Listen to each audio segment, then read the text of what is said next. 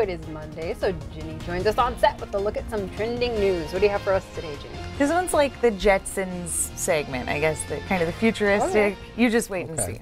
So to start off, we're going to start with Beam Me Up, Scotty. NASA's Mars Reconnaissance Orbiter has discovered a highly illogical formation on the red planet. And if you are a Star Trek fan, it appears to be the Starfleet symbol from the TV and movie show. But before you set your phasers to stun before launching photon torpedoes, this footprint poses no threat to anybody. It's left by dunes, and at some point in Martian history, a volcanic eruption spewed out lava that moved around in that crescent shape where the dunes once stood. And then the wind kind of did the rest of the work there. I don't think it's a coincidence. Yeah, a little suspicious here. Yeah. Pretty spooky. And then on to the next one here. Speaking of outer space, weren't we supposed to have flying cars by now? No. Well, we don't, but how about a personal spacecraft? Lexus unveiled its QZ618 Galactic Enforcer jet on Wednesday.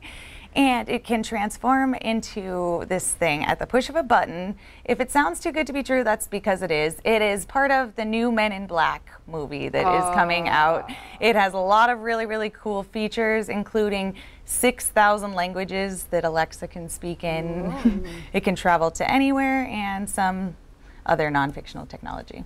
Wonder if the station will get us those for news cars next. Well, we got to get to those scenes pretty quick. Yeah, that's it.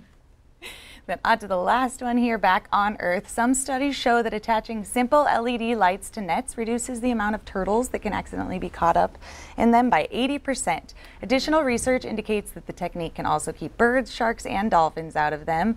These nets are used worldwide, but they're not selective in which animals they catch and are catching animals that they are not intending to by bycatch. It wastes time for fishing operations and is killing different species of animals.